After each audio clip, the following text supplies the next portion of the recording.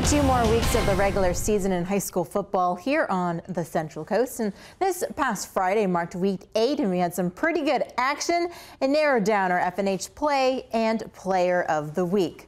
Starting with our play of the week, Arroyo Grande at Rigetti, senior running back Michael McClean, the mean machine. Pretty typical slant route. He makes the catch, but watch his composure as he catches it. He stays perfectly in bounds, breaks the plane as 2 defenders make his way, secures a touchdown for the Eagles. He had 84 all-purpose yards on the night with 1 TD.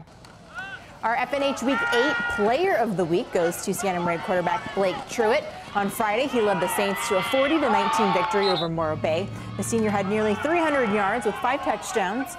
200 of those yards were passing with 2 TDs, and the other 100 was rushing with 3 TDs. He's also the punter and the punt and kickoff returner.